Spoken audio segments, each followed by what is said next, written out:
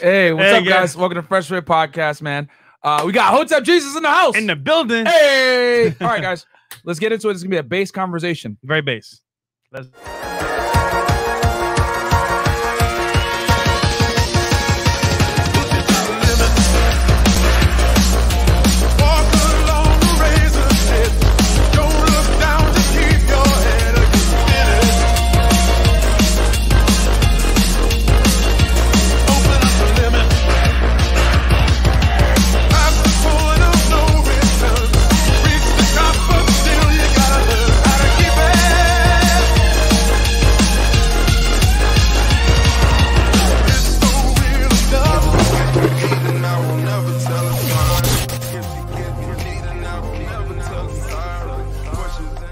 Hey, man, what's up, guys? Welcome. We got Hotep Jesus in the house, man. This is a rare sighting. Yes. So quick announcements before we get into the show, guys. We're going to have a great conversation here. Patreon.com/FreshFit, where you guys can get all of the behind-the-scenes content. Basically, me, Frank Castling, girls, annoying, I guess, behind-the-scenes stuff of me kicking out annoying girls, basically. You can get the Zoom calls. We just finished the Zoom call right now. Yeah. A bunch of guys are motivated. You know, I'm very honest behind the scenes with the Zoom calls. You guys think he went in, man. He went, yo, when I talk about hard, tough love, that was some tough love, man. You know what I'm talking about? Goddamn. Hotep was on the call, too. I'm just very, you know, I give a shit about my guys, man. So I don't want to see any guys, like, you know, take it out. Because, like I said, we don't get the privilege of living in a, how do I say this? We don't get the privilege of living in a Disney fairy tale like women. So what else? Oh yeah, guys, by the way, we don't got Chris on the ones and twos. We got Trey. Camera angles Trey. Yeah, camera angles Trey. Trash. Anyway. So yeah, Chris is moving right now, guys, but he's gonna be here for the late night show, so don't worry. So Trey is doing a bunch of things, looking at the super chats, the Twitch, everything. So cut him some slack on this one. One man. Yeah, it's a one-man show right now. And we have also Spotify, Anchor, Google Podcast, and Apple Podcasts as well. On every single platform. Everywhere. So listen to us on there. Also, guys, go ahead and check us out on our new YouTube channel, FreshandFit Clips, where you guys can get all the, you know, the nice, quick, you know, concise clips from all the funny parts of the show. 7 to 10 minutes if you don't have 2 hours to watch the full show. What else can we shamelessly sell? Merch, man. Merch. Hey, we just got some new hoodies in the in stock, guys. So, premium. Yep. Yeah. Actually, these are like the retro. They don't make these anymore. Oh wow. We don't make these anymore. It's only better quality. So these are like the lower tier ones that we have right now. But the ones that you guys order are actually going to be better quality than these. So fuck you guys. Anyway, but yeah, I upped all the shirts qualities, all the hoodies, everything like that. Also, check us out on Twitch, twitch.tv/fresh and twitch.tv/FreshandFit podcast, guys. It's actually better quality on there than it is better on quality. YouTube. So yeah, man, check it out. It's a better streaming quality because, as you guys know, Twitch is a streaming platform. But yeah, with that said, guys, hold on. We got one more thing. We're dropping Dance on Demand July 1st. So guys, get on the waiting list. It's the best Instagram course ever made, period. You learn how to be a brand aware, how to grow your following on Instagram, and also how to get dates from anywhere in the world. So check it out. It's going to be lit. Yeah, man. Yeah, check it out.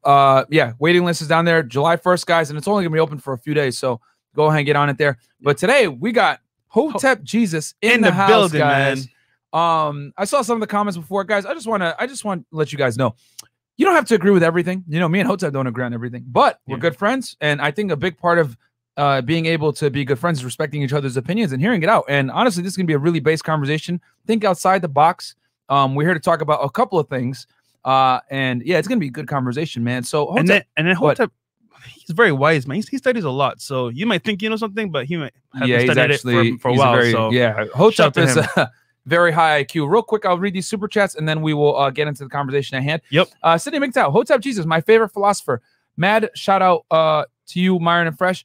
All critical theory is from the Frankfurt Institute. It's a race, gender, class war. All Marxist teaching at university level. Why do you think all the radical SJWs and Antifa are college trained? There you go, man. Here we go. Sydney, man. Down under. FB and the Ninja Watcher, thank you so much. The name's T-Nut. T-Nut. T-Nut, I think it was right. John Thomasberg, denial is a river.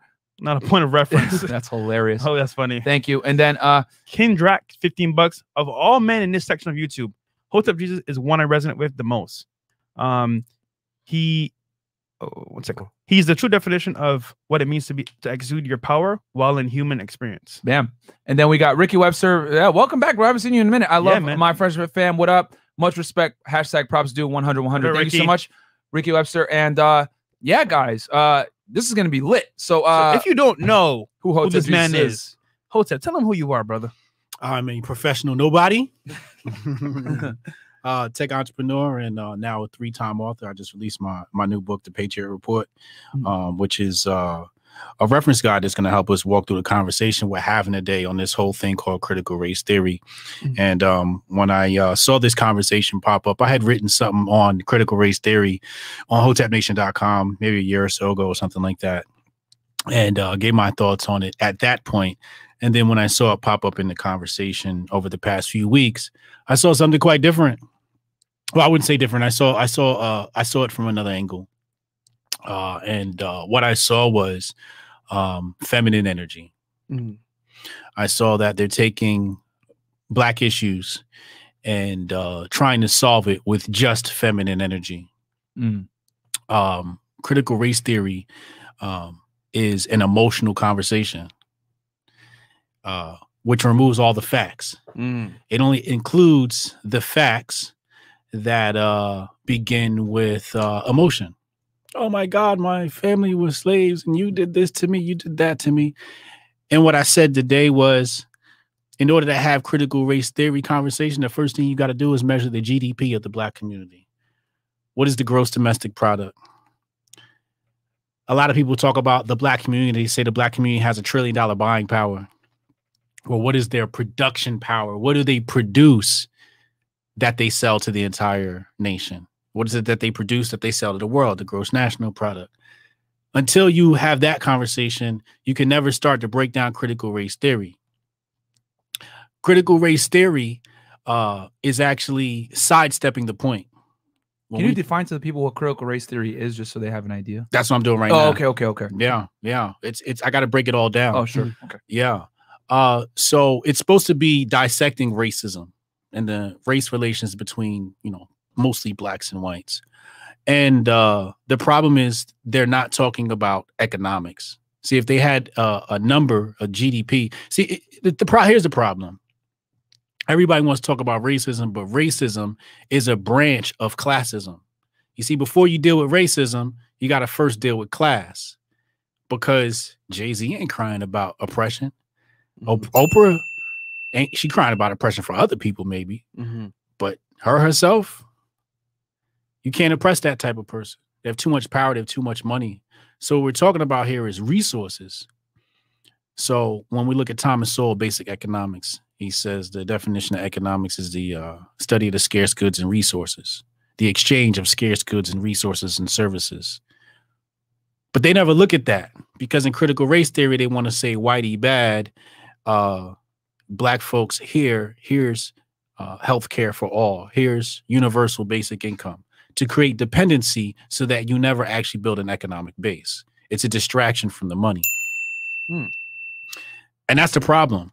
Because if you really wanted to look at race relations, you have to first say, well, why did white people feel a certain type way to Black people? And really what it come down to? Sharing of resources. Who's cultivating those resources? And if somebody else cultivates those resources and somebody else gets a piece of it, taxpayer money, you might feel some type of way about that when somebody gets to share off of your work. And they come in and they get to leech off your stuff. You know what I mean? Yeah. You work for that. You want all of that. Humans are infinite resource, but we're on a finite planet. So we're going to struggle to fight over things. And it's that exchange of resources that people aren't talking about. Because this topic is trending, man. It's been for a couple of weeks, right? So it's been trending for a couple of weeks now. And the thing is, the white liberal wants to make it a white Black thing. It's deeper than that. It's deeper than that. Because if Black people had all the guns and Black people ran all the courts and ran the government, does the N-word still have the same much power? Right? Yeah. So what we're talking about is power. The problem is with the socialists and the Marxists and these indoctrinated students at these universities is they're taught that power is a white supremacy machination. They're taught that power is bad. They'll say things like, power corrupts and absolute power corrupts absolutely. Absolute power corrupts absolutely. But the problem is when you talk about socialism. Socialism is actually the centralization of power. When you go look at the 10 planks of communism, 2 of the planks written by Karl Marx use the word centralization. Now, if power is bad, the last thing you'd want to do with power is centralize it. You should decentralize it, which is what Bitcoin is. Decentralization of the power, decentralization of who gets to make the money decisions. And that's it. And that's where we are. Questions so far. Man. Okay, I can already see this is deep that people are gonna get triggered. This is fantastic. I love this. Sheesh. This is why you know, I love platforms like ours, because we're able to give you guys another perspective. Not only do we talk about women and finances and fitness and everything else with a very, how do I say this, honest lens. Yeah. But we talk about situations like this. I can already see the SJWs are going to come after us on this one. So let's hit the super chats real quick. This is fantastic conversation. Cadet 85. I don't like that term critical race theory. History either happened or didn't. Okay. That sounds Timaeus like Maximus, feelings. Australian $10. Yeah, he doesn't like the word. Okay, $10. Thank you so much, all the way from Australia. And then we got the Rye streams, 24 hours. Yo, FreshandFit, and to Hotep, you guys are having the real conversations. Can't wait to see you on Timcast. Yeah, we'll see if we can make it happen, man. Yeah, I put that word in. He did. With lids, Sour Patch lids. Yeah, it's producers. So hopefully we can get these guys on there. That'll be an awesome conversation. Yeah, I hit her up on that first super chat. What do you say? I wanted to tackle that one, the $5 one. Yeah. Oh no, not him. Shout out to Sydney McTow, though. The $20 Hotep bursting with that one. I don't like that term. Yeah, I don't like that term, critical race theory. History either happened or it didn't. So here's the funny part. Okay. You see, the white liberal called us the N-word.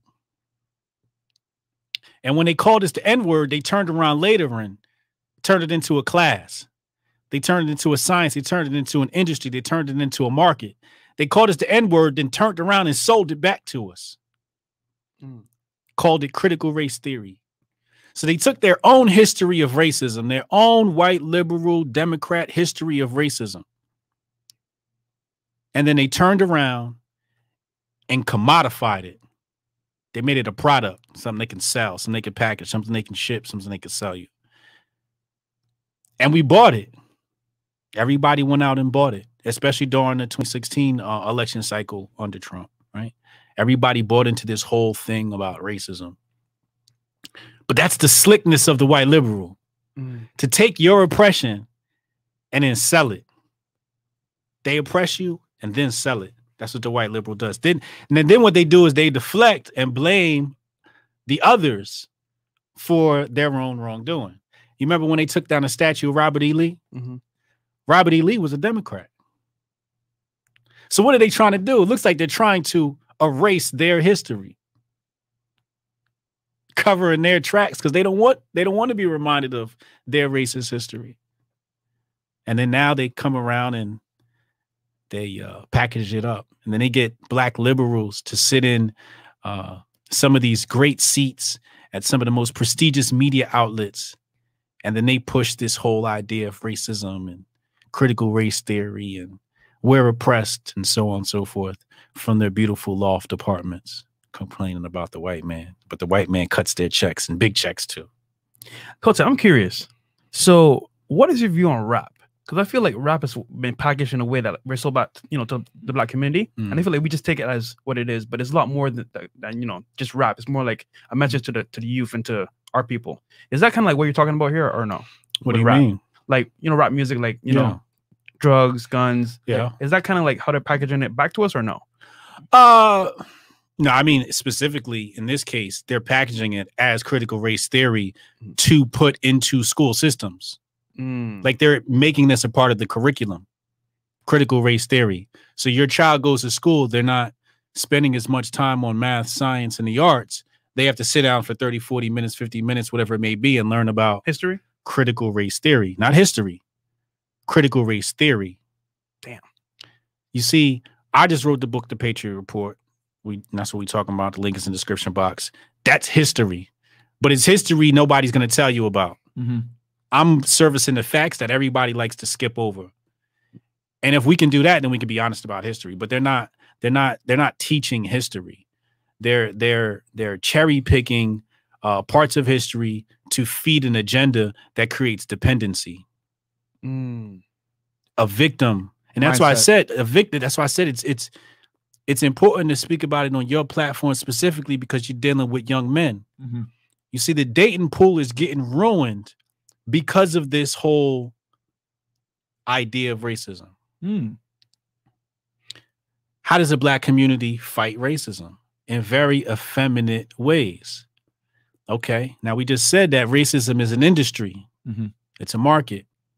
So that means people can get money. Any everyday fool can get money. They can grift off of it. Of course. Right? A couple Black Lives Matters higher ranking people were arrested by the feds, you know, for basically siphoning off money and using it for personal reasons. Damn. So you can go to blmchapterstatement.com and see for yourself what's going on over there. They're exposing, you know, the mothership for not trickling some of that money down. But it becomes an opportunity for people to come in and feed off of this and make money off of this industry. And some people are doing this because, well, they need it. They don't know any other way. But when you have people who are doing it for malicious reasons, you start fanning the flames. But here's the feminine part. Here's where the feminine part comes in. In China, they have something called a social credit score. People think we don't have that here. We do have that here. You say certain things, you get canceled. You'll get strikes on your YouTube account. We're all aware of this. Yeah. That's your social credit score at work. You breach one of those unwritten rules and you're demonetized. Now, it just so happens that everything that gets you demonetized is very masculine. Very true. Oh, we know. Anything that represses female sexuality or female liberation to any degree or holds women accountable is considered hate speech or misogynistic. You know what I'm saying? If you tell women a fact that if you are promiscuous, there's consequences to that, and men are not going to take you seriously for the purposes of marriage or a long-term relationship, that's considered misogynistic. But if women run around and say men are trash or all men are dogs or whatever, it's okay. No one says anything about misandry. As a matter of fact, if you ask a common woman, what does misandry mean? They will tell you, I do not know, but they will know, but they might be able to tell you what misogyny means. As a matter of fact, they just throw the word around loosely. We had a woman on this show that said, this podcast is very misogynistic. I said, okay, explain to me how the podcast is misogynistic. And none of them can formulate an answer. One of them couldn't define it. And another one said, well, you refer to feelings as if it's inferior. No, I never said that. It's just that to make rational decisions, you need to, you know, minimize it to some degree, right? And she was like, well, the world is run on emotion. Then she actually used the war to say war is done on emotion. I said, actually, not at all. War is almost always 100% logical. We didn't invade Iraq off of emotion. We invaded it for many strategic reasons, which, you know, I didn't want to get into during the show because there's a million reasons why, right? But she tried to say, yeah, the world is run on emotions. No, it is not. It is run off of ration and logic. Because if you go off of emotions, what do? You accrue debt. You spend a lot of money stupidly, whatever. Oh, and just so happens that women are 80% of the consumer base and they hold 3/4 of the debt because they're emotional creatures, you know? So, but if you say things like this, it's considered, you know, toxic, insecure, small dick energy. And that's what critical race theory does. It creates another one of those boxes that people have to conform to. Exactly. Right? So now watch this. This is how it strips the man of his manhood. Two ways. One, you know, I can move up in society by conforming to this feminist way of thinking. So it forces you because it incentivizes you. Then in another way, you're basically castrated mentally because there's certain things you can't say. Once you censor speech, you censor thoughts. You stop thinking certain things because you know you can't express them. If you know you can express things, you start thinking more things. So then you have individuals who are afraid of social ostracization. And that in itself is a form of castration. Damn. People are more concerned with saying things the right way than saying the right things. I'm going to say that again. In today's day and age, people are more concerned with saying things the right way versus saying the right things.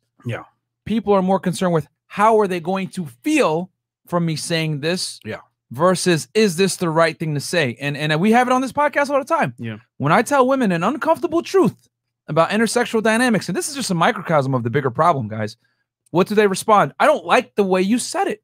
I don't like, it makes me feel bad. You know what I'm saying? Literally, like you guys see it all the day, every day, every night. You know, we bring these women on that they prioritize emotion. Shout out to Roll Tomasi, he's in the chat. Women prioritize how they feel about a fact versus the fact in itself.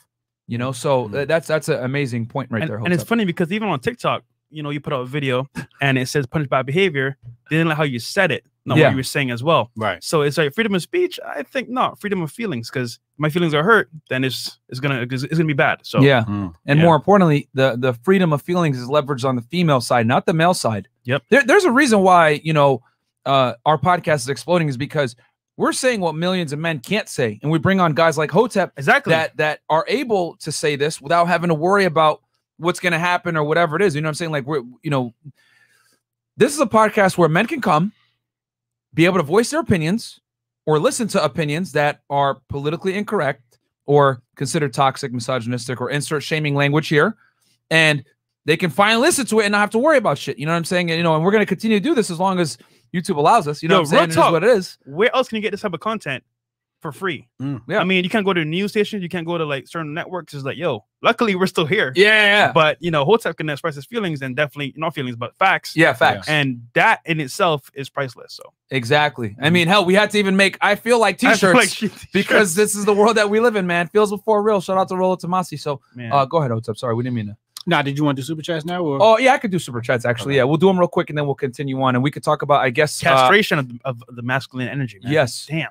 Okay, Darian Guerrillo. Let me got my grift on Stop Grifting and Jit the like and the super chat. It's not Monday, but Hotep Jesus will always bring money, content, Hotep to the people. Thank you so much. There you go. Ahmed Hill, $5. This message needs to be heard. We must forge our minds. Absolutely. Yep. And guys, listen, even if you don't agree with everything that Hotep says or what we say or whatever it is, because we're going to have disagreements, just listen to it with an open mind. You don't have to agree with 100% of everything. It makes you think. Yeah. That's the most part. That's the most important thing. Why is he saying what he's saying? Why is this factual? Yeah. And you know what? Maybe it can challenge your beliefs a little bit. Yeah. The party's absolutely flipped. If you need proof, just look at the election map and say 1954 and prior compared to 2020. The answer will jump at you. Okay. The Sikh Nova, what do you think about Gwen Berry? She made the U.S. Olympic team and she protested during the national anthem while on the podium.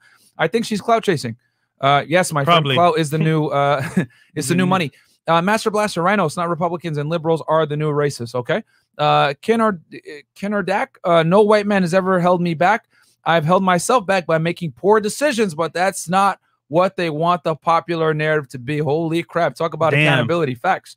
Lotta Mercy B. Love the topic. Let's get active, fellas. Smash that like button. Exactly. Yep. And then no Hotep suck of the values. The two parties represented change over time. The arcist Democrats of the past are the Republicans of today. Nice try. OJ, you want to respond to that? I don't respond to people who aren't on my level intellectually. Oh, shit. Okay. Nope. All right, Kal-El. Dope to see Hotep back, just like RM Plug. Cool to see the OGs. Great stuff on Twitter. And book Hotep Not Capping Like Maddie, #1 dating podcast in the world. Absolutely, man. Guys, we're quickly moving into the #1 male improvement podcast in the world. Guys, we're gonna read 10 and up because we got a lot. Oh, they're flying in. Okay. Yeah. Okay. Yeah, guys, we got 3,000 live viewers. So Cindy McTowell, $20. As Ice Cube said, you the ones that we learned it from. I heard niggas back in 1971. All right. America was never a this is from RP Thanos.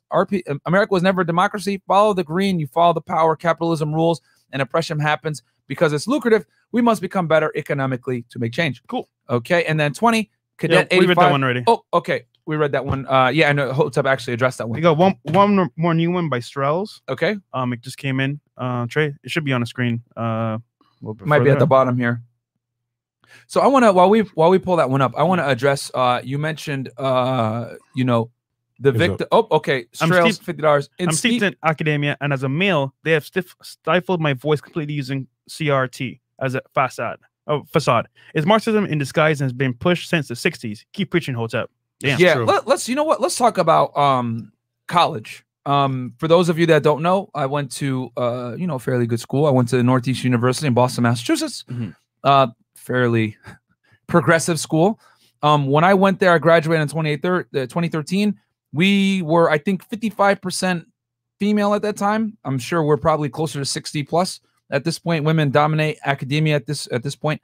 And college campuses, quite frankly, I mean, things have changed significantly since 2013 when I graduated. You know, it's SJW breeding ground, if we're going to be honest about it. You know, it's very politically correct. If you're not, you know, if the correct way of thinking is a female way of thinking, which tends to be on the more liberal side.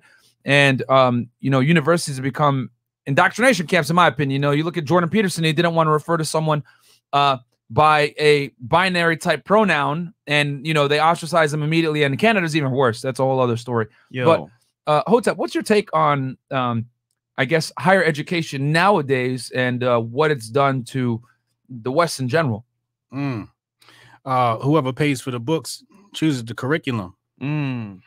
So we got to first look at who is funding the educational system, and then you'll be able to understand. You know, even in socialism and communism, there was this thing about centralization education. You centralize education, you can make people think whatever you want them to believe, right? So they did that with the American system. And they federalized it. Now we got this thing called the Board of Education or something like that, right? Federal education system, some random name. But these are indoctrination centers. These aren't places of intellectualism, many of them. I think there are moments of intellectualism at these institutions in various subjects. But the biggest problem is they don't nurture critical thought. It's you're writing your paper to appease your teacher, to appease your professor. You're not writing because you are able to express your thoughts freely, and then your teacher then judge you off of how you supported your arguments, right? Because if you come to me and you say something I don't agree with, I would say, well, what are your arguments? And if you can give me some strong arguments, I'm going to give you an A, whether I agree with you or not. That's not happening in these universities, where students are afraid to fail because the teacher is pushing out a certain type of ideology. And that's the problem out here, man. A lot of this stuff is controlled. A lot of education is controlled, but at the very least, like I said, they're cucking people. So you're not allowed to even think or express a certain way or vote a certain way or wear a certain hat, or, you know, it's very oppressive as far as it really, what it does is it cripples the people and not really the power structure. The power structure hates diversity of thought. So if you can train a group of people to reduce the various, you know, aspects of thought and ideas, then you can keep people into a duopoly. You can keep them in binary thought. Every decision is bifurcated, and that's where we are right now. You know, they want to control thinking. And then, you know, they want to have your peers be the ones that ostracize you for wrong think. Yeah, I'm so glad that I didn't go to school over here, man. Because like you just said earlier, like, let's say my teacher, because I'm very good at English, right? Essays and stuff like that, sharing my ideas, comprehension.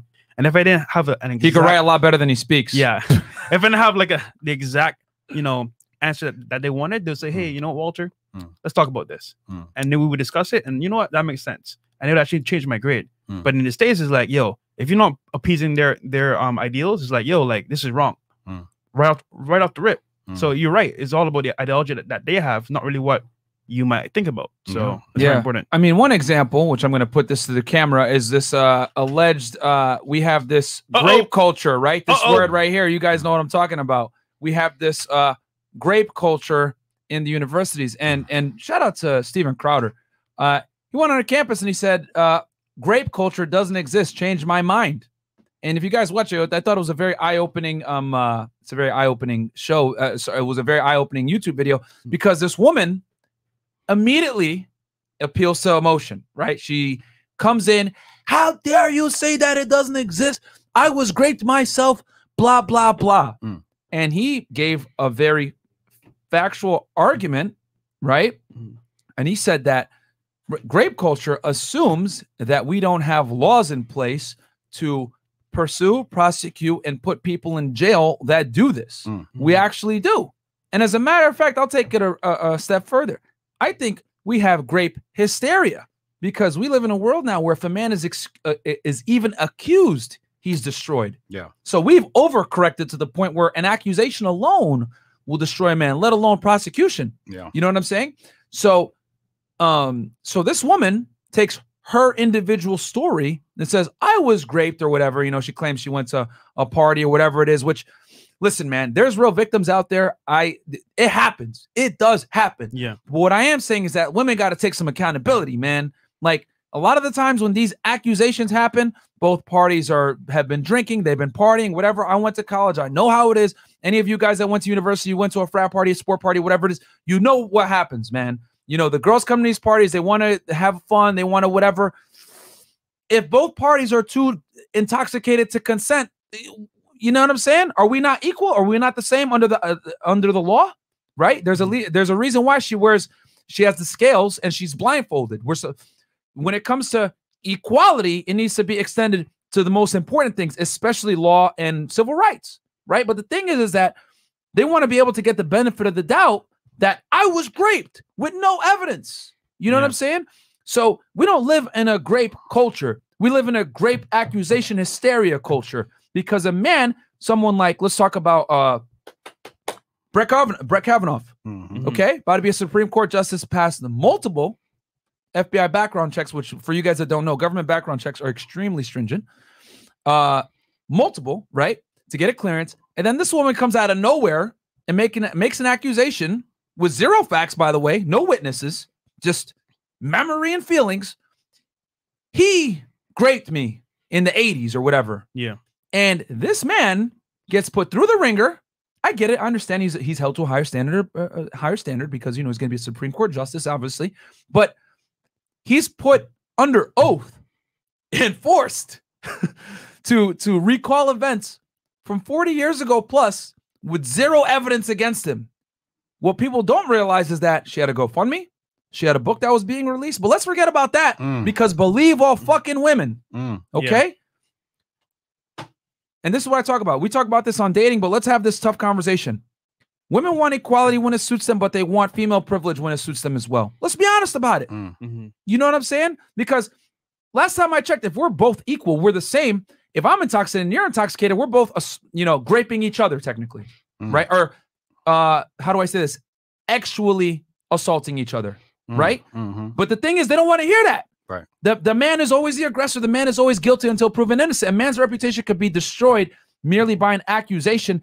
And let's talk about how a lot of them aren't held accountable or prosecuted for lying on a man. You know what I mean? False accusations are real, guys. They are real. And as a matter of fact, you've seen it personified at the highest level with the Supreme Court justice, bringing him where he has to testify under oath, which, by the way, guys, if he lies, can be hit with perjury. There's serious consequences to lying under oath for accusations that aren't even based in any type of factual realm. Yeah, there was a recent case as well. I think Ivan Preach did a video about this where this guy was in college and he was at this nightclub, right? You know, in the college town, whatever, they're partying.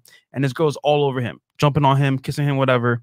And he's like, hey, you know, he's recalling the event. They're playing the video to him live. He's like, yeah, you know, she was all over me. We were a little bit drunk, but we understood what we were doing. Yep. And then she went outside with her friend and said, hey, follow me outside.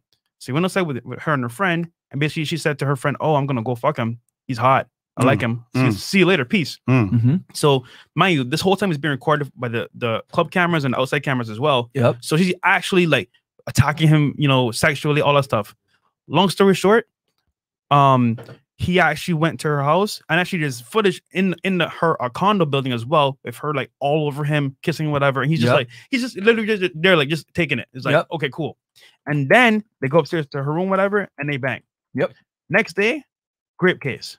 And he's like, yo, like, I never did that. It was consensual. Luckily for him, the cameras were rolling at the club, outside the club, and at her building, a condo. So that footage saved him.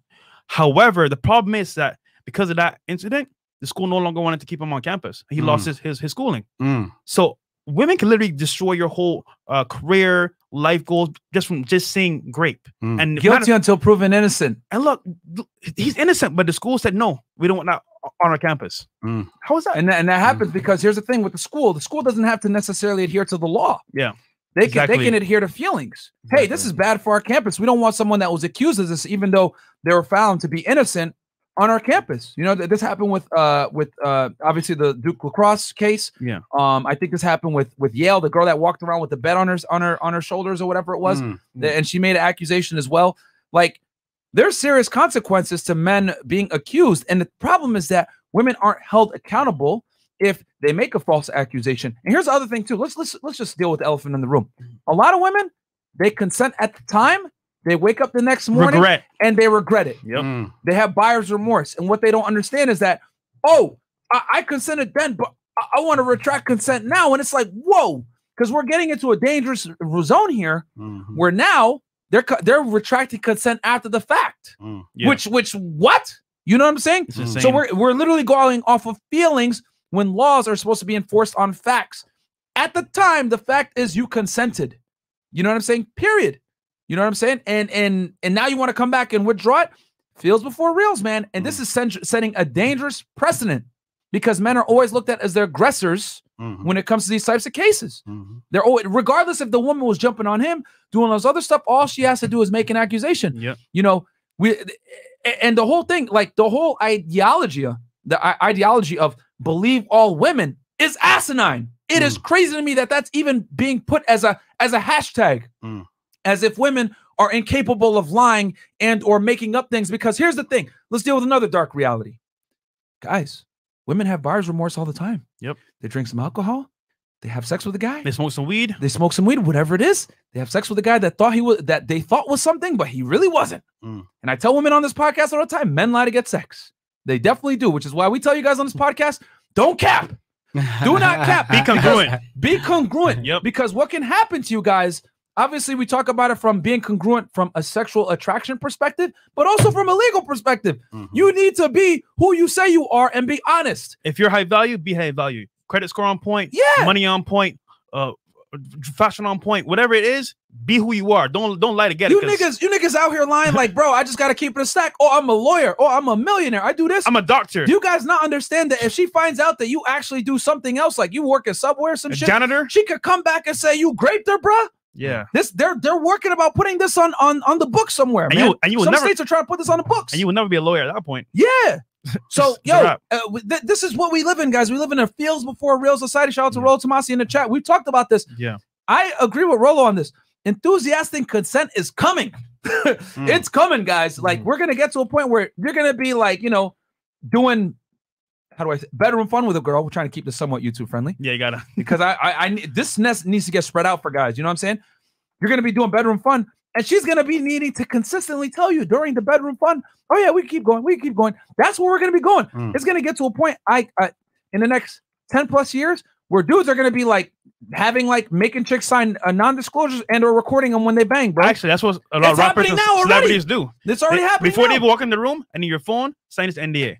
Now you can come in the room, your phone's outside, but you're not going to bring that stuff in here. It's already happening, bro. Because look at what the celebrities are doing. They're already protecting themselves against this me also era. You got to. You know what I'm saying? It is crazy to me. Yeah. That we live in a world now where people are really running around saying believe all women as if it's hilarious how the contradiction. Feminists want equality, right? But then they're running around saying believe all women as if women are superior to men, which inherently means we're not equal. Oh man, like they're incapable of lying. This is crazy, bro. Yo, real quick, you brought up a very good point earlier, Hotep, about social currency and social credit, right?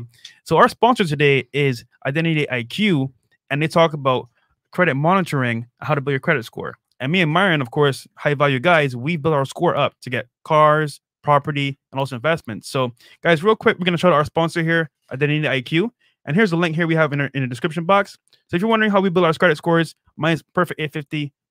What's your score right now? Let me look, actually. I'll check it for you guys right now. And we showed you guys many times on the show our credit score. Guys, this is our partner right here, Identity IQ. Finally, we're going to reveal our secrets here, how to monitor your credit scores, also how to get, you know, a higher score as well, and also how to real-time watch your scores just in case something happens, like, you know, identity theft, all that stuff. So it's very important. Yeah, guys, I mean, we talk about becoming high value to protect yourself from BS like this. You know what I'm saying? And obviously finance is an important part of this.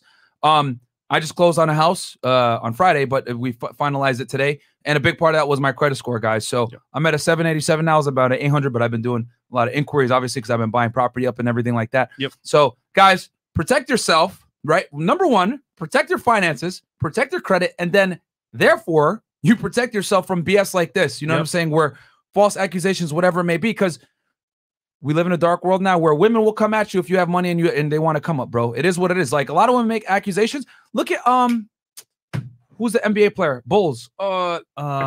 James Harden? No, man. Damn. Wait.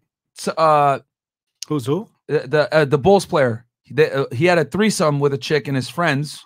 Derek or a train. No. Trey, do you know? Something Rose. Derek Rose? Was it Derek Rose would be the only player. Yeah, Derek Rose. There we go.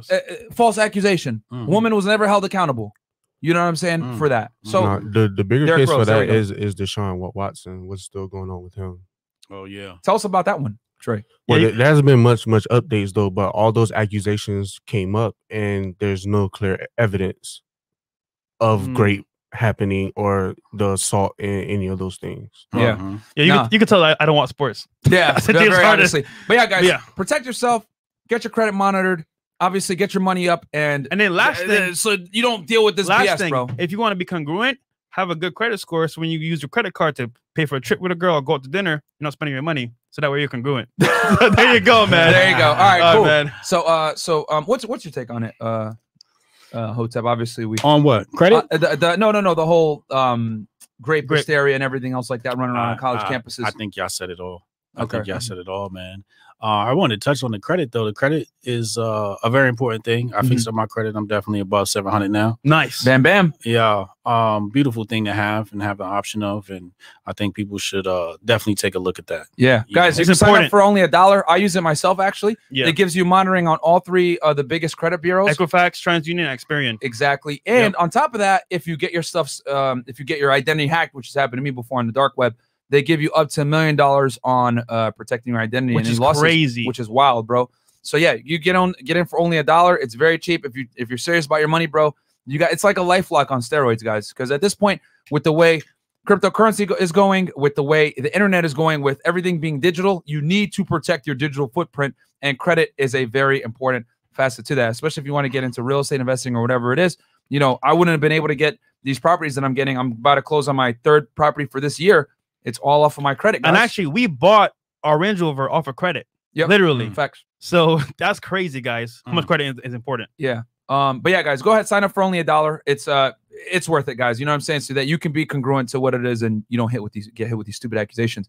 But Hotep, I will say this too, because we brought girls on the podcast, and I say, well, name one privilege that men have that women don't. Ooh. And one of the biggest ones they tell me, which is hilarious, is, well, you don't have to walk around and be scared. And I'm like, well, actually, men are far more likely to be victims of violent crime and or any type of serious crime that relates to violence, gang stuff. And it's like you might feel that way, like I'm scared or whatever, but the reality is men are far more likely to get assaulted or whatever it is. And that same girl was still partying the same night out in the streets. I'm like, all right, yeah, seriously, stupid. So so yeah, that's another point. So okay, so we talked about education.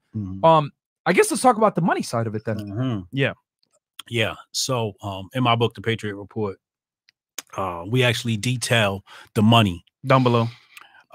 Yeah, link is in the description box. We detail the money. And when I say the money, I'm talking about, we go back to who was financing the crowns in Europe.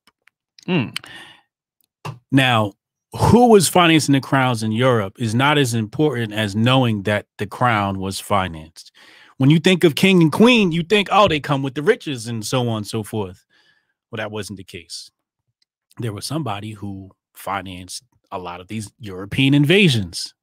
A lot of these wars were financed, and some of these guys financed many invasions and many wars. Illuminati. That comes later, actually. Okay, there you go. That conspiracy. Yeah, the conspiracies in there. We talk about in my book. There's Adam Weishaupt and what he said about exactly back in the 19th. Wait, no, way back 1776. There you go. Yeah, 1776. The leader of the Illuminati is real. Yeah, I was telling you, man. Very real, man. I'm always ready. But the real thing was fractional reserve banking, and a lot of people think that fractional reserve banking is a new phenomenon, or they believe that the Federal Reserve is the beginning of that. But they don't have the predecessor to fractional reserve banking. When even you have some of the colonial America, when you have pre-colonial America, you have pre-colonial Europe, and you have fractional reserve banking, where, for example, you can turn in your note for a set amount of gold or silver, right? Or what they were doing was they were issuing more notes than they had gold. You see what I'm saying? Sounds familiar. Sounds very familiar, man. I wonder why. And that's the idea of fractional reserve banking. So I list that whole thing, and then I even break down how the United States came off of the gold standard to understand that whole thing. But the underlying thing is what I really wanted people to see is how these decisions get made. Because if you understand how these decisions were made under some of these past presidents, you understand how decisions will be made and who's really controlling things in your lifetime. And that's why I really wanted to empower people, because I'm like, if you look at the past, you'll see the future. So that's why I wrote the book, so people can go and see, okay, you know, this is why we entered this war, Civil War, World War I, World War II, so on and so forth. There's reasons why. A lot of things were coerced. There's multiple banks involved in the United States, and they just so happen to surface right before a war. You know, so I just wanted to list all that information so people go out and get it. Because once you understand the money, you stop worrying about things like race.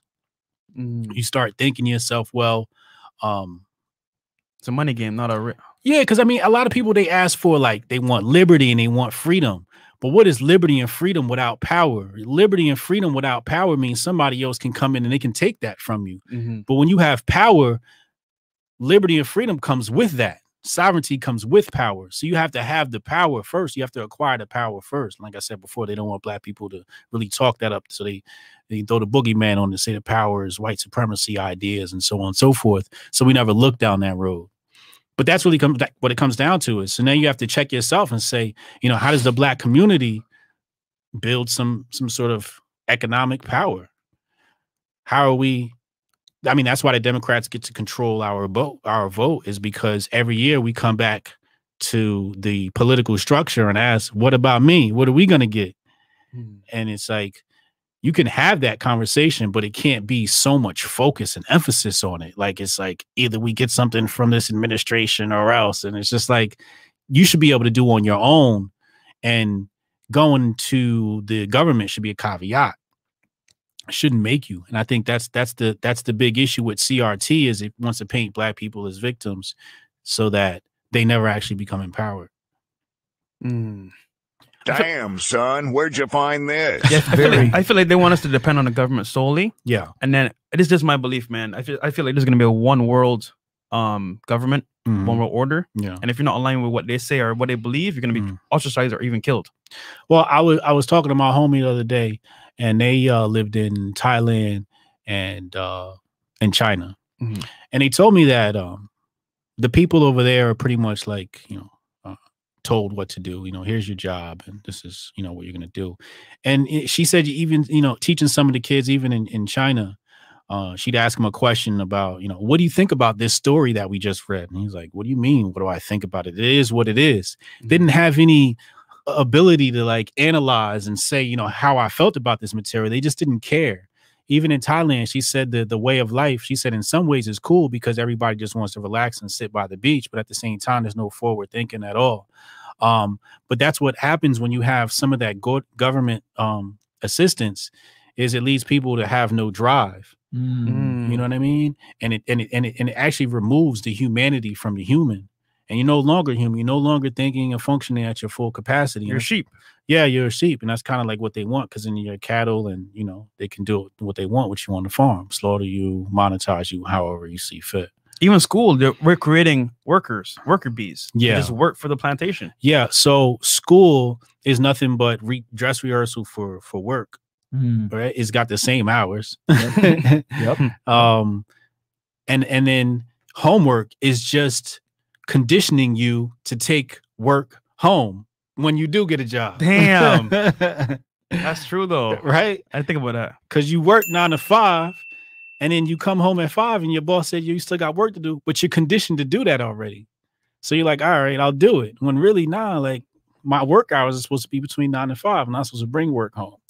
So it's and then you'll notice that the entrepreneurs are usually the kids that don't do well in school. Like when I look at my graduating class, all the entrepreneurs are like the kids that C plus, yeah, C's, maybe some D's in there. Yeah, maybe a B. I was a C student in high school. I'm not gonna lie.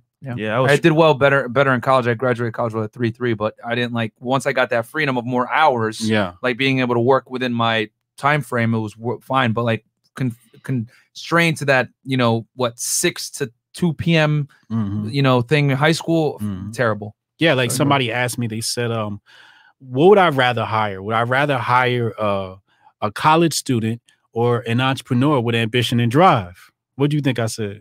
Man, entrepreneur. I'll probably say a college student with ambition and drive is a better employee. Correct. Damn it. You would think I should hire the entrepreneur, and I do hire entrepreneurs all the time. But they're gonna leave. They're gonna leave at some point. Yeah, I get what you're saying. They're gonna get their own ideas. They're gonna, like a lot of things, and that's cool too. Like I want people to do that. Yeah. But sometimes I just need you to sit down and just execute this job. Right. And sometimes entrepreneurs are gonna get bored at that job. Yeah. Because they're 100%. entrepreneurs. They're gonna want more out of life. Yep. So sometimes it's better to give it to somebody who's been an A student and it's just like, okay, here's the job. I must complete job. And they complete job and they wake up and they do it again tomorrow. Some people are automatons like that, where they can do that. But usually entrepreneurs, they need some variety to their life. And it creates happiness for them. This is why, and you guys can say whatever you want. We talked about this with Rolo actually last week. This is why women are far better. They tend to get better grades, and school is better suited for little girls to succeed than little boys. Yes. Sitting down, being quiet, being well behaved, being following the herd. Women are hive-minded creatures, since the beginning of time. Women operate better in numbers versus being individual. Hell, on this podcast, you guys see it all the time. When we ask one woman a question, I don't know if you guys noticed this. The other night we had a smasher pass. Let's go down a little bit. I guess how do you say the word? Sprinkle it. No. We'll just sprinkle this in a bit. And we asked the girls, hey, would you smash or pass? One girl immediately said smash. And then we went around the table. All the girls said no. And then when we got back to her, she said, oh, well, I don't know if I would do it now.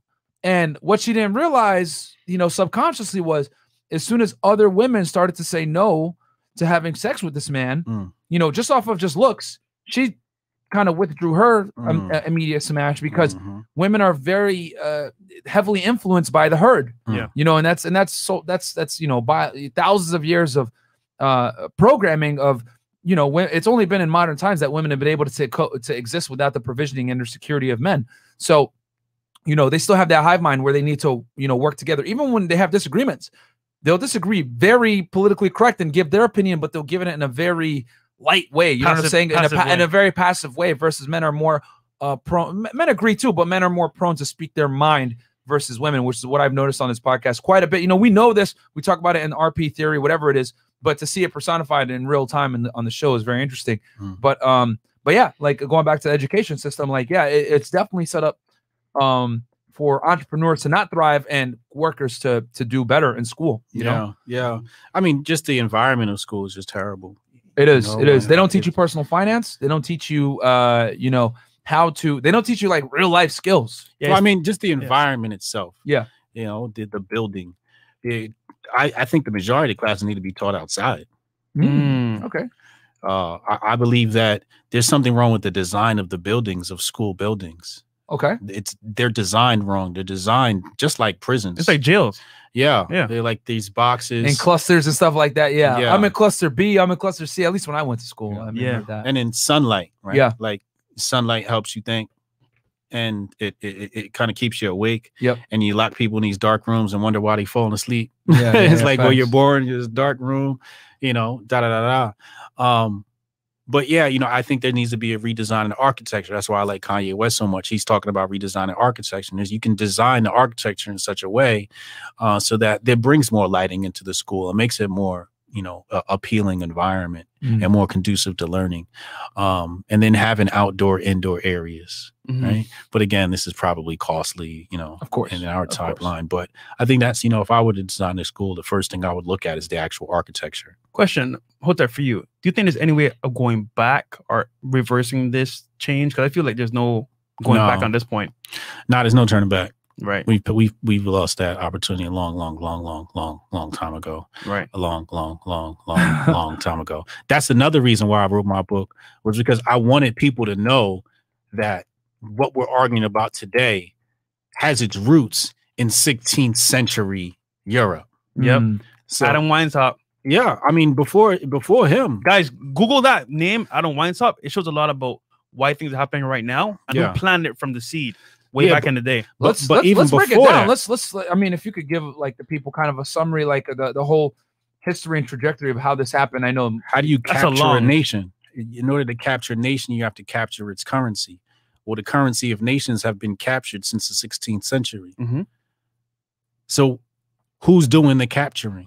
Whoever is doing the capturing of the currency of the nation is the one who controls the nation. You control the money, you control the floor, everything else. Right. So everything that you start seeing on TV is just, it's part of the mirage. It's part of the fiction agenda. It's part of the matrix. It's not even, most of it's not even real. All of it's distraction. That's why I say with CRT, it's like it's becoming popular because they want you to look over here so you don't look somewhere else. Yeah. Right. So it becomes another projection on the screen. Yeah. And that's what all these things are. They're just projections on the screen, but they're not real. This is going to be an unpopular opinion, but I will say it because a lot of people ask me about this. I know this conversation is probably going to get hated on by Black Twitter or whatever it may be, but I'm just going to say it. Racism is almost self-perpetuated. And what I mean by that is that, and I'll use the African-American community as an example, because as much as you guys want to say you are an African-American, I actually am. My parents are from Sudan, which is in Africa. And then I came here. Then they came here in the 80s, and I was born in the United States, which I'm the definition of African-American. He's more African than me. Yeah, I don't know. I'm from the islands, man. Barbados. These dudes want to sit here and be like, I'm whatever. It is what it is. And here's another thing, too. Like, just because you're not a part of a race does not necessarily mean that you're not able to speak on that race. You know what I'm saying? Like, that's crazy. That's like me saying, like, that's like that's like me as a man saying, like, oh, I can't speak on female situations. Absolutely I can. You can speak on anything if you're educated to an extent where you know what you're talking about. What I will say is this. Yes, there were horrible things that happened in the past, the United States, slavery, etc. It is what it is, right? But what I will say is that we're at a time and place now where you can rework the path. We're in a position right now where we have situations that allow people to progress. You got affirmative action, whatever it may be. And, we have corrected to a degree. Have we corrected 100%? I'm not going to say that. But what I will say is that a lot of people like to say, it's the man, it's the white guy. They like to point fingers at everyone else except for themselves. Okay? We have the benefit of being in a first world country where you have free thought to a degree, right? You live in a stable country where you don't have to worry about not being able to eat, not being able to drink clean water, whatever it is. A lot of people like to, and we talked about this on a Zoom call, a lot of people like to look at what they don't have versus what they do have. And quite frankly, you go to a third world country, whatever, they'd be happy to be in our shoes. You know what I'm saying? They'd be happy to even get the opportunity to live in a first world country and make something of themselves. Because I think, yes, is the education system broken? Yes. Is there abject poverty in certain areas of the United States? Yes. Or do we come from, are African Americans, more prone to single mother households, which are more conducive to failure? Yes. But what I will say is that we still have many privileges and accesses that other people would dream to have. Yeah. And we got American privilege. Exactly. Yeah. We got American privilege, first world problems. And people tend to forget that there's still a second and third world out there as well. So what I'm going to say is this. Crying about injustices all the time perpetuates the problem. The N-word only has power because we allow it to have power. That's true. If you didn't give a fuck and you'd laugh at him like, whatever, bro. You just went about your day, wouldn't have power. I don't care. You give it power when you care. Yeah, well, I don't care. That's what critical race theory literally does. Critical race theory, somebody asked me, they said, with critical race theory, do you think it'll help racists deal with their racism? And I'm like, no, it's going to just fuel the fire. It's going to make them angry. It's going to make them grow stronger. And I think the people that created this whole popular subject know that. and they're fueling races, and they're trying to create races out of this because they're putting a study in the schools that people really don't want their children having to study. They would rather have their children study other things. And I totally agree. Like, why are we turning this? The main problem with the black community from a white people perspective is Democrat policies. They're the ones, if you go look at all the inner cities, they all run by Democrats, right? And then they turn around and say, oh, it's not us that's the problem, it's racism. Who? Earl with the pickup truck and the Confederate flag that works at JD's Auto Parts? Yeah. He's not affecting. He ain't affecting anything. He ain't affecting. You know what? I'm gonna say an unpopular thing. I've said it before. I'm gonna say it again. You want to know who's really being prejudiced against? White men. Yeah. Let's keep it a stack, man. Affirmative action. All these things we have in place. Most hated. It's overcorrected to the point where we are literally ostracizing white men, man.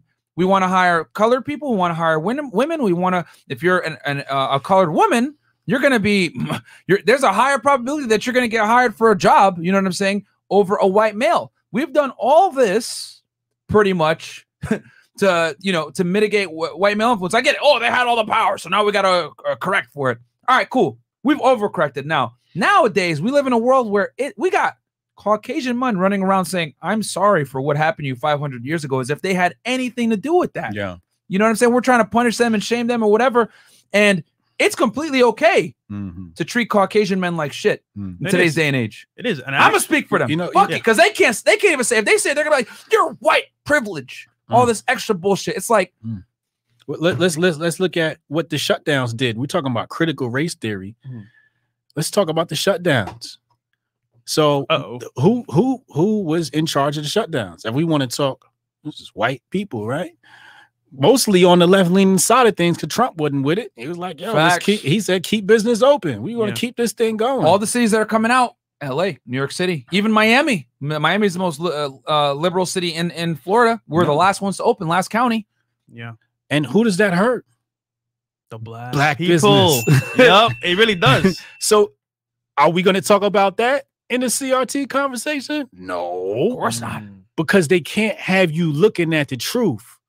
Because one thing with the whole Black Lives Matter conversation that Trump did, it actually got black people activated and thinking and working together and doing black business. So it did activate them. They're like, all right, these people are activated, but it looks like they're going away from our thing. Let's keep them distracted with the racism. So the new thing now is CRT, and everybody's talking about CRT, critical race theory, and analyzing why they call us the N-word. But I told you before, that's got to do with resources. And what do you always say about women? They're the best resource extractors. Yep. Right. And guess what? All this socialism and Marxism does. It extracts resources. So you're dealing with a feminine energy when you're dealing with these Marxists who purport critical race theory and extracting resources from people and extracting their ability to even manipulate these resources and then just use them to, for your own voting block and for your own political and cultural gains. All of this stuff trickles down into culture. So Hotep, what is the next step for us? Because I feel like we spoke about what CRT means, what's really happening behind the scenes. I want to say one more thing. Okay, go just to add to what Hotep said, because he made a great point. Cool. The victim mindset is continuously perpetuated. And I will say this too. It's completely okay. We've had on this podcast women come in, colored women. Oh, that white boy, he's a C and with ER, right? The racial derogatory term for a Caucasian person, right? It's completely acceptable to call white people Graham Sears, right? But let a white person say, well, the reason, majority of prison inmates are represented by African Americans. Oh my God, you're a racist. And they could be bringing up like a statistical fact.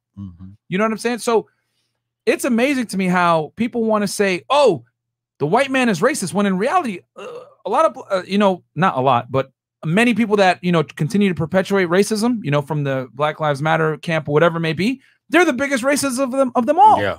They're the ones that are literally calling Caucasian people slur terms and then expect them to not say anything back. And not only not say anything back, but not say anything of statistical fact back because it's considered racist. That's the crazy world that we live in now. We've overcorrected to the point where now we are literally, the same things that were put in place to make things fair have made things completely almost unfair. People that are less qualified for jobs are getting hired based on the color of their skin versus their merits. And we all lose when we do that, because now we're putting unqualified people in positions that they shouldn't be. Get mad at me when I say this shit.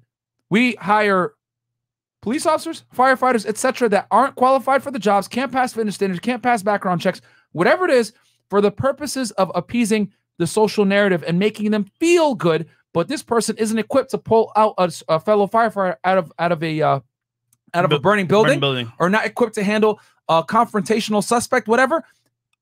I watch a lot of police dash cam footage, etc. I'll be honest with you guys. When the female officer's on scene or whatever, she's a liability a lot of the times, man. Call it what you want to say, man. You know, it is what it is. A woman cannot physically deal with a male suspect. And as a matter of fact, she compromises her male officer that's with her. I've seen it where male officers are fighting with the suspect and the woman can't do anything. That's true, man. A lot of these bad shootings conducted by female officers because they don't necessarily have the physical stature to deal with these men. This is biological, man. Fuck your feelings. So we need to get out of this feel situation and deal with facts versus feelings and racial past and everything else like that. It is what it is, man. We're at a point now where it's like, are we really gonna, complain and try to get reparations for something that happened centuries ago? You know, every people has been persecuted at some point in history, man. You know, I'm not trying to say that African Americans haven't been through it, man. We have. You know what I'm saying? We have. But it's like other people have suffered too. And we've gotten to a point now where it's completely socially acceptable to attack Caucasian people, namely white men, call them racial slurs with zero consequence. Whereas if they point out the statistical fact, it's immediately met with, you're a bigot, you're a racist, whatever it is, because they have that cloak of, I'm black, so I can say whatever I want and I can attack other races as well because I was persecuted centuries ago. Yo, quick tip on that, man. So like, I'm new to the States, right? I've been here 6 years. And my mom always told me, Walter, when you go to the States, be careful. You might get shot by cops. And I'm like, why would I get shot by cops? I'm not going to say anything crazy. And what happens is I see all the time on these videos, people are like, yo, I'm not showing you my ID. Who the hell are you? Why you pulling me over? Yeah. I got pulled over 3 times, right, bro? 2 were white guys and 1 was a black cop, right? 2 white guys. I was like, yo, 2 white guys. I was like, yo, hey, officer, how's it going? What did I do wrong? Okay, cool, no problem. Like, you know what? Have a good night, sir. You cool about it? Everybody's cool, happy, right? But the black cop was like, black chick was like, yo, like, I'm having a bad day. Fuck it, I'm gonna give you a ticket. So, but see, it's how I approach the the scenario. Yeah, I wasn't mean and telling him like, oh, this and that. I was like, you know what? Good day, officer. How's it going? Boom, boom, boom. But it's how I approached it. Yeah. So I just feel like it's always accountability on the person's part. Yeah, not always the other gender. They're complaining about what happened, but what they don't realize is a lot of the times when these shootings happen, these altercations happen, it came because the person was aggressive in the beginning. And the thing is, guys, you got to remember that police officers are trained in the United States to meet force with a force just above it to subdue the problem. Okay, as a matter of fact, they took some newscasters that tend to left lean a bit, if you know what I'm saying, and they put them in precarious situations that police officers would be in. You know what happened when those newscasters were put in those positions? Every single time they shot the gun. They gave them like little plastic guns and they told them, okay, we're going to put you in a situation that a police officer would often be dealt with. They shot every single time. Bad shoots every single time. So people would never understand the issues and problems that law enforcement officers come into play where their life is on the line and they don't fucking know you. They don't know what's in the car. They don't know what's going on. All they know is that this person is acting extremely aggressive off of something that's minuscule, and we didn't have to go with that. We got to have some accountability here. It's not because of the color of your skin. It's because of the way that you acted after the fact. If he comes in and he has preconceived notions about colored people, don't perpetuate the stereotype. Making it worse. You're making it worse. If he really is racist, why don't you just dispel the racism, the possible racism? Just, hey, officer, how are you doing today? Hands on the steering wheel. Be polite, courteous. Treat him like a human being. Oh, why the fuck you pulling me over? It's because I'm black? No. For what? Just how are you doing, officer, today? License registration, I'm going to be reaching for it here. Is that okay with you? When you take these like little steps to show that you care about their safety and they're a human being, you know what happens? Oh, you know what? Thank you. Have a good day. I'll just give you a warning. But no one wants to talk about that. They want to sit there and complain and yell at the cop. Oh, why are you stopping me? I'm colored. Blah, blah, blah. They make it a race thing immediately, bro. Yeah.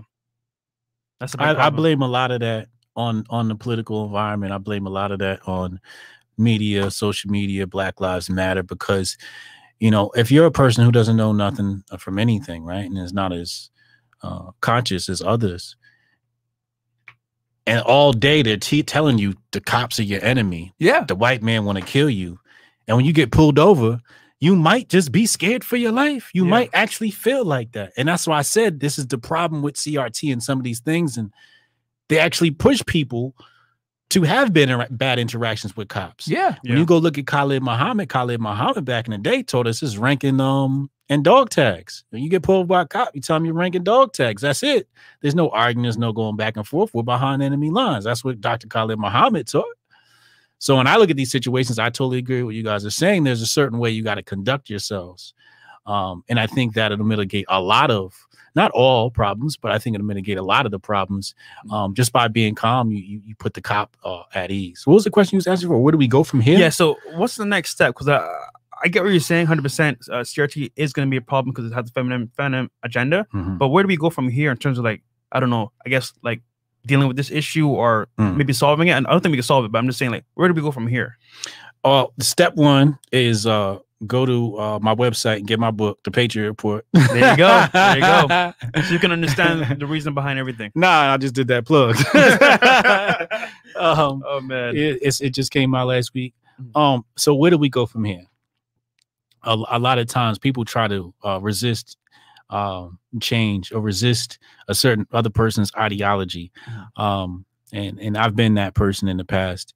You know, I think today it's about spending more time focusing on your culture and your ideology and really galvanizing that and figuring out what does that look like? You know, what is the first 5 minutes of my day looks like? What's the first thing I think about? What's the first thing I eat? What's the first thing I do? What's the first thing my family does when they start the day? What's that ritual? What's your religion? And I don't mean religion like Christianity and Islam and those things.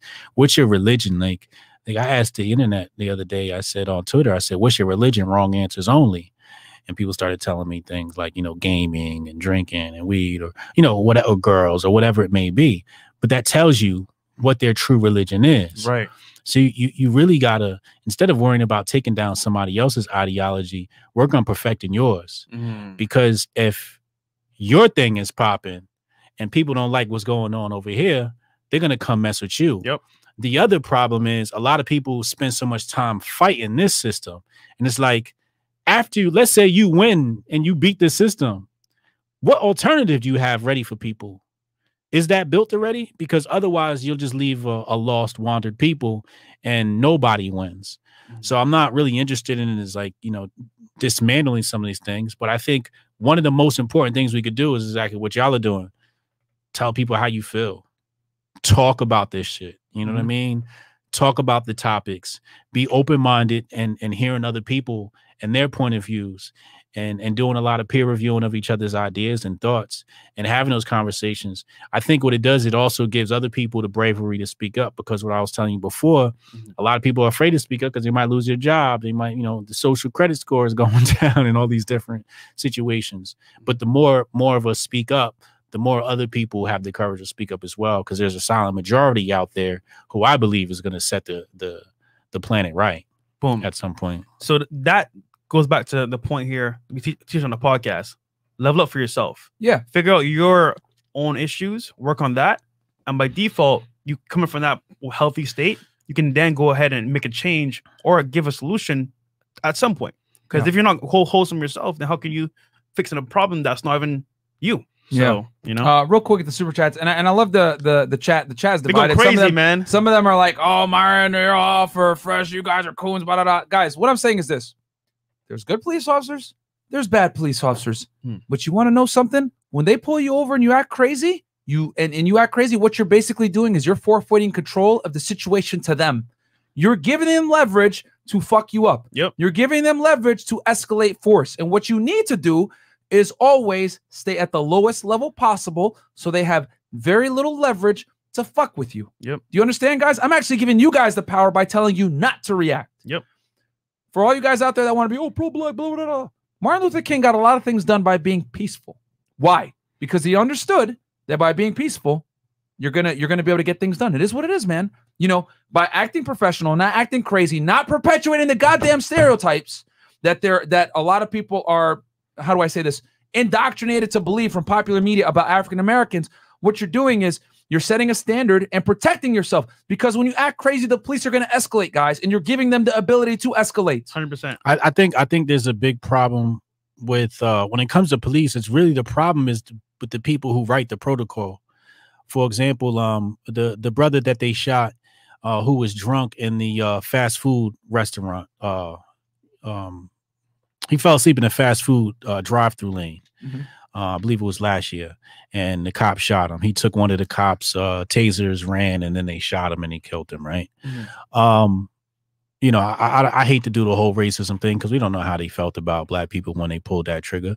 And also what you was talking about before, you was talking about, like, on the Zoom, you was talking about, like, betas shoot, like, betas pull the trigger.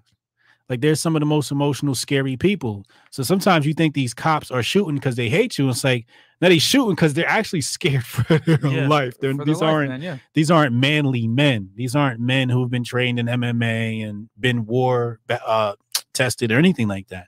But the protocol is the problem. For example, if I know I may potentially detain somebody, the first thing I would have them do is have a seat on the curb.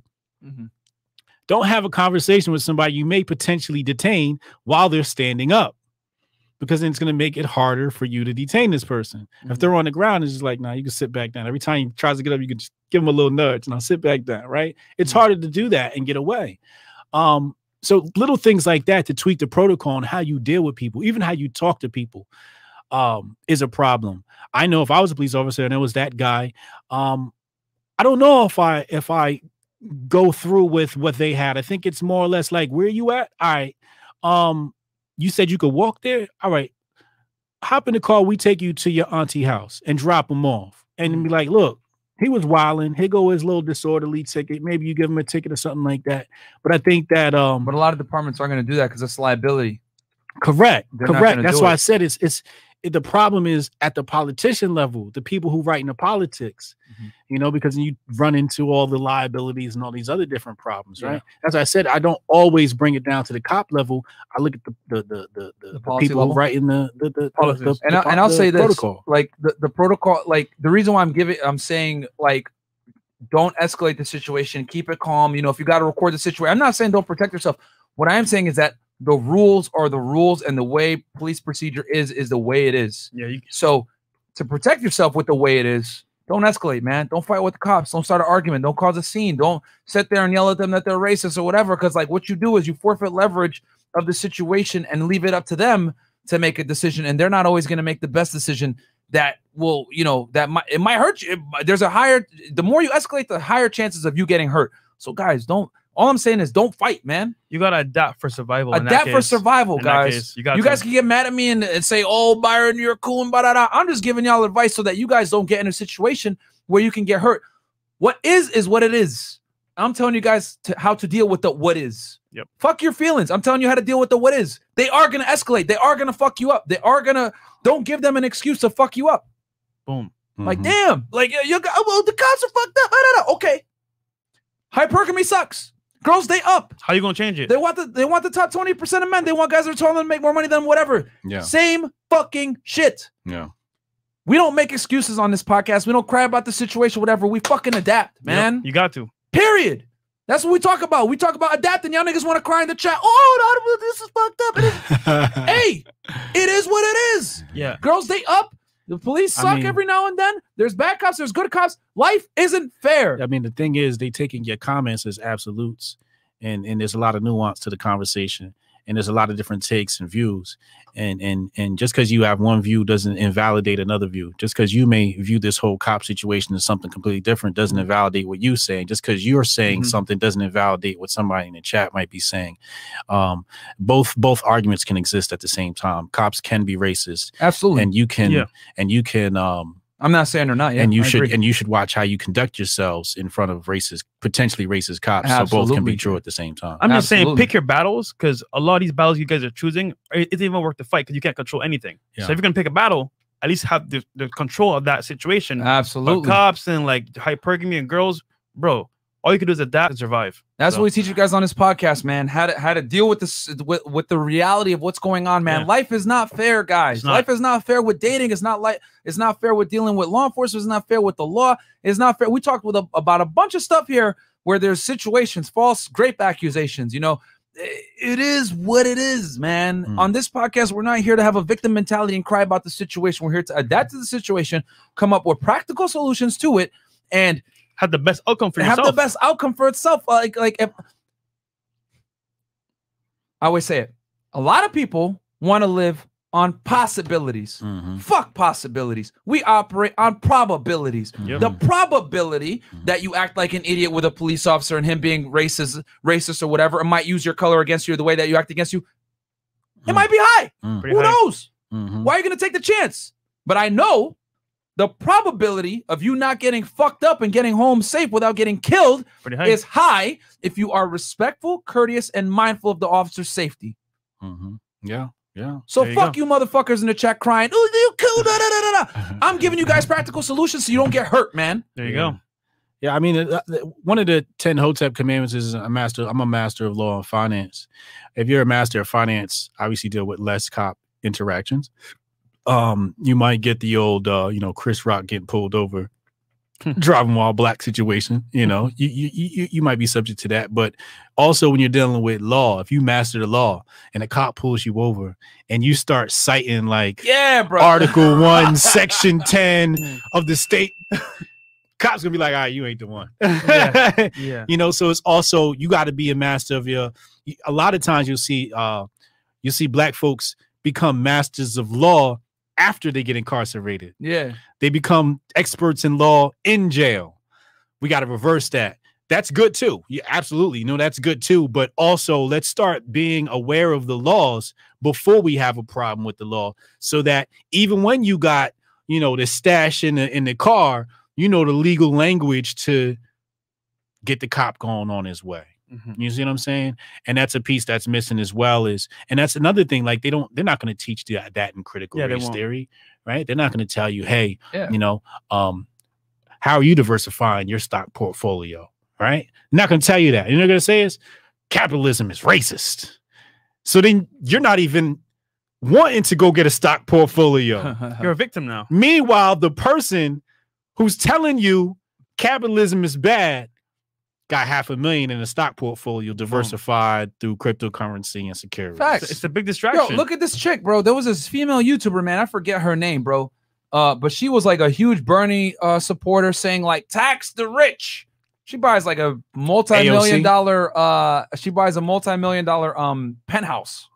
In a downtown city in Texas. I think it was in Austin. And everyone was flaming her because she was so, left, go Bernie, tax the rich. She was famous for wearing the shirt. I forget her name. Someone's going to put it in the chat. I know they are. But yeah, man, it's hilarious. But yeah, that's a perfect example of what you're saying. Like, Nico? They're telling you. Are you talking about Boomer Girl? Nico I think that might be her. Yeah, that might be her. She's the Twitch streamer.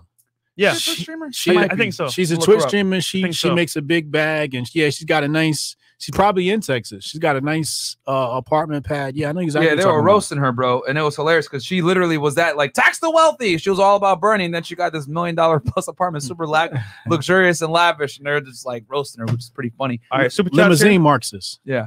There we go. Limousine. I like that. I like that term. Okay, let's hit these super chats. I know I triggered some people. It is what it is, man. Like I said, guys, I'm not saying there aren't racist police. I'm just saying deal with the situation at hand. There are racist police, so protect yourself, man. Divided we fall, $20. Okay, so let's see here. So we're gonna pull up some of these super chats. We got a show, another show. Yeah, we got another show here in a little bit, and I gotta hit the gym. Okay, so we got Keem. Well, how far down are we gonna go? Shout out to Chris. Chris just got on the ones and twos, man. He's in the house now. Yeah. Okay, so we'll start here. Cold Steel. Okay. Mode 1 is the smartest way for guys to filter for high interest and protect themselves from false accusations. Inviting a woman over and making a move that gives women plausible deniability. Okay, don't waste that's time. Back from the false rape accusations. $20. Maury Spees the beast. Y'all boys speaking straight facts. Keep up the good work. Let your nuts hang. Much love. God bless. All right, thank you, Chemo. African Americans can't do a systematic racism because until we be quiet and fix our own in-house issues, power is never surrendered. It's taken. Cut all that crying out. Get some skills and compete, man. There you go. Okay, Matasuki, but Myron sarcasm. I feel I should be able to act however around police because bizarre world. Eric Smith. Myron is correct to say that the odds are stacked against white men. Instead of putting up with this, we are ditching the Western world and moving to other places. There you go. Happening. A lot Colombia, of all over. Keem-san, the cop was giving the drunk man a pass at first. You gotta watch. I think what he means is watch the video. Yeah, okay. yeah. I'm again, like I said before, and this is what I mean. Like sometimes when people hear you speak, they think you're like refuting things, and it's just like, no, listen to what I said. I wasn't blaming the cops. What I said was the protocol was wrong. Yes, the cops I felt in the beginning, were doing a pretty good job with the stop. The problem is the protocol didn't have the man sit on the ground. Therefore, he tried to escape. Had he sat on the ground, maybe he doesn't try to escape and everybody goes home safely. You know what I mean? Again, it's not on the cops. I'm talking about the protocol. Freedom is gold. Myron was Black Wall Street 400 years ago. There people are alive today that witnessed that free land labor. How was that corrected to even the sport? Okay. I don't know what you said there. Cosette's crew, $10. If everyone would listen to and respect the cops, 95% of these killings would stop. Don't have to like them, but you need to respect them. Facts. You do, man. You do. Divided we fall. Here is some of my stripper money. So when you get booted for being book heroes, you can keep doing your thing. Thank you, man. And right. Then I think we're caught up. Guy, Hotep, where can they find you, bro? HotepJesus.com. Boom. Simple to the point. That's it. Guys, the book is below. Down below. Get the link if you guys want to. Can you share that link on the screen? Yeah, Chris? absolutely. Yeah. It's I think it's right there. But Moms, can you put it in chat? Yep. Boom. There you go. There it is. The Patriot Report. Can you share it? Can you share the actual sales page, the actual website? Yeah, we on can, the screen. Yeah, oh, you mean show it? Okay. Yeah, the actual site. Yeah. We'll pull it up right now. But yeah, guys, obviously, as you guys can see, obviously this was a very base conversation. You know, you guys can agree, disagree, but I think that's the most important thing is having forums like this where people can speak openly without having to worry about getting canceled or shut down or whatever it is. And I think these are important discussions to have. We bring a variety of guests from different walks of life and we listen to what they have to say. And this is why the platform is going so big, because we actually listen with an open mind. Yeah. And I think it's very important, man. As soon as you start to suppress the truth, problems happen. Exactly. Okay. So, go ahead, so real fast, I just want to say shout out to Rolo on the check-in. Cover art. He did the cover. I can tell. Classic work here by Rolo Tomasi. Shout out to Rolo Tomasi. I've been getting a lot of people talking about the cover, and they're like, bro, the cover is elite. So I can't wait to get the physical out. And me and Rolo are working on making that happen. But go scroll to the top of that, Chris. Just want to read something real fast. This is a true fact. At the very top of the page, it says everything you need to know about United States history that your high school teacher never told you because Marxism equals censorship. All facts, no fluff. All fact, yeah. So in the book, it's all facts and no fluff. Like I literally lay out every single piece of evidence that people need to know about our banking system, what the congressional record has in there, some Supreme Court justices, what they've said, some of the Supreme Court cases. We had the unedited version of the book Conversation. I remember a few months ago, me and you talked about it. What's that? Oh, yes. How everything started. Oh, you have the unedited version of my book in your head. Which you guys definitely need to check out. Yeah. You know right. But yeah, that's exactly what's happening there. Awesome. Okay, so real quick, lastly, we can close this out. Cindy MGTOW, $10. Love your depth of perspective, Hotep. Bought the Patriot Report during the stream. There you go. Dope. Thanks, Myron, for bringing the heat and being unapologetically honest. I appreciate you, bro. You too fresh. I don't take sides, guys. Like, you know, it is what it is. Marcus B. Myron AA is vernacular used as a race, not a nationality. Egyptians, though from Africa, aren't called AA. Neither are any of the other groups above the Saharan desert, even though they're technically African. You're Arab. Whatever, Marcus. Like you can't win. It's like, oh, you're from North Sudan? You're an Arab because you guys speak Arabic. what? What does that have to do with that? You can't win, man. Does that mean that Nigerians are not African because they speak Nigerian? Like, what the fuck are you talking about, bro? Like, Africa is Africa. You know what I'm saying? And here's the other thing, too. Just because you're a part of a race, right, does not mean that you can't speak on other issues. That's that's racism in itself. Oh, you're a white man. You can't speak on black issues. Fuck. That's stupid. That's stupid. You can speak on any issue if you're educated to it to some degree. There's Caucasian people that are African American history majors that know more than a lot of you niggas in here that want to sit here and try to talk shit, man. So are you a subject matter expert? The color of your skin doesn't matter. And as a matter of fact, you saying that perpetuates racism in itself, because you're saying just because of his color of his skin, he's not equipped to handle something. The fuck? That's stupid. Like, literally, y'all. Stupid. What the hell? And then lastly, you can't fight racism with racism. Thank you. You can't. Like, what the hell? Our sponsor, Identity IQ. Trey, could you bring it one more time? Guys, real quick, click the link below. You can get your credit monitored and your score higher on our website. So, guys, get on there. 100%. That's what we use to get our credit score so high. They're printing money, guys. Exactly. You need to be able to have something else outside of fiat currency to leverage to be able to get yourself assets. Yep. You know what I'm saying? So, guys, you may not have the money right now, but with the credit scores, you can get what you want as well. So, very important, guys. And also, well, it's a $1 trial.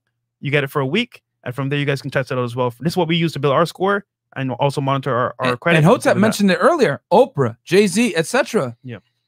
You know what I'm saying? Like, guys, I hate to say it, but money creates freedom, man. Yeah. Like, it creates freedom so you don't have to sit here and be a fucking victim, man. Yeah. You know what I'm saying? I don't see, like, the super rich sitting here like, oh, my God, this is fucked up. It's like, nah, man, they might do that for the papers every now and then, like, you know, so that they can look good. But in reality. Yeah, but in reality, bro, they don't give a fuck. They're on yachts hanging out, you know what I'm saying? With their investment bankers of all different colors, bro. Laughing. You know what I'm saying? Money is money is what is green. It ain't black, it ain't white, it ain't nothing. And everyone sees green, bro. So money gives you freedom and power, guys. So get on that, leverage the credit. People respect money, man. Yeah, and it's only $1 to get in, guys. Yep. So, guys, we're going to catch you in a little bit. We got a show with some girls later on. Yep. And, yeah, this was a great show, man. This was a great show, man. It was a very base conversation. Like I said, you guys don't have to agree with everything, but just have an open thought, you know, and be able to have these discussion. I'll give you the last word, Hotep. You want anything? Say anything to people? Congratulations on the new plaque, man. Oh, thanks, I appreciate it, bro. Thank you. Oh, yeah. We've grown a lot. You're growing a lot, man, and thank you for having me. No, man, we're always happy to have you, brother, man. Always, brother. Appreciate it, man. Cool. All right. Later, all right, Hotep. guys. We'll catch you guys in about an hour with a late night show. Peace. Peace.